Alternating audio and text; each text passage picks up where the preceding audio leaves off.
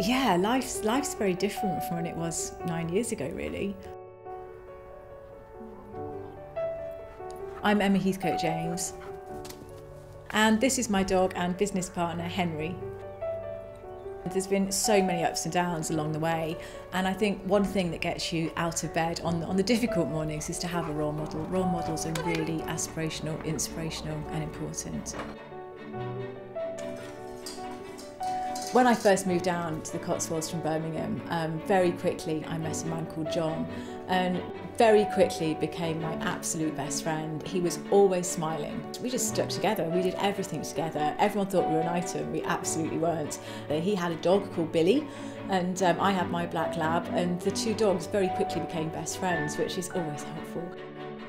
So John was a carpenter and he worked at the Royal Shakespeare Company. He loved making things, and when I first set up Little Soap Company, he obviously made the first moulds, helped me make contraptions to cut the soap. He even helped me kit out the workshop. He was quite poorly at the time, but he sort of sat on a deck chair and told me where to drill and where to hit things. So yeah, he's been a very big part of the business. And when he did get really, really poorly, it gave us something else to think about. And it really was meant to be a distraction, and because I can't do things by halves, it had suddenly turned into this business.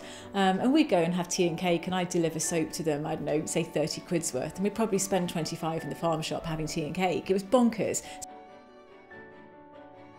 And when he died, it was like, what do I do? Do I just knock it on the head, or do I carry on? And it was one of those real moments of actually this has really got legs. So kind of in John's name, I sort of made a little pact to myself and thought it's an experiment. If it doesn't go right, that's fine, but let's see what can happen. So we've had so many opportunities, so many award ceremonies. I'd have absolutely had him as my +1 there. He would have loved it. I think he would be so proud, yeah. Even now, we've still got some of his old moulds in the workshop. Can't quite bear to throw it away, but you can see through the greaseproof paper, it was all starting to wear. So it's a bit manky and it's a little bit falling apart, but that'll always stay in the cupboard here. So yeah, there's a lot of John that lives on here, definitely.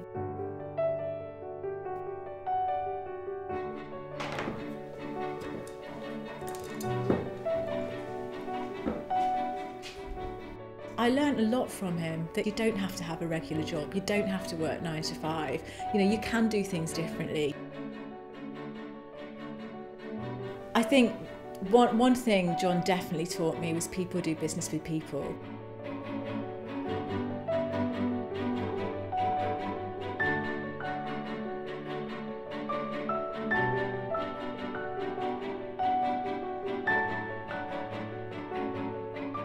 So it's time to let this set now. Henry! Henry, walkies! Come on then, go walkies! Come on then.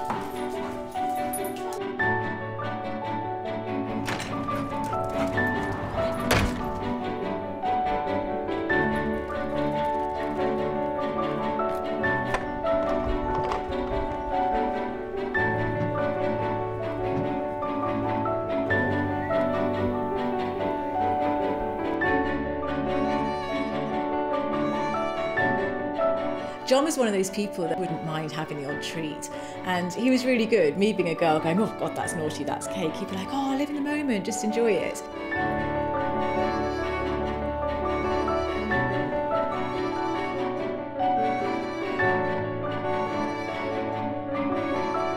He touched people's lives without doing anything, just from being a nice person. I do look back and think my life would be so different had I not had him in my life and not met him. And even him getting cancer, it was the worst news possible, sat in that doctor's surgery.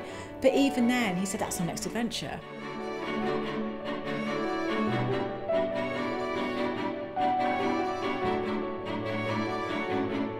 One thing my gran always used to say was the best gift you can give somebody is your time.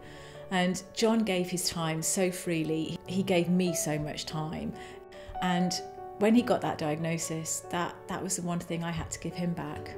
That there's a massive part of John that lives on through me. And I think really there's a massive part of him that lives on through the business. I probably never got rid of him in here, he'd have been here the whole time. But no, I think he'd have loved it, and I'd have loved him being around too, really.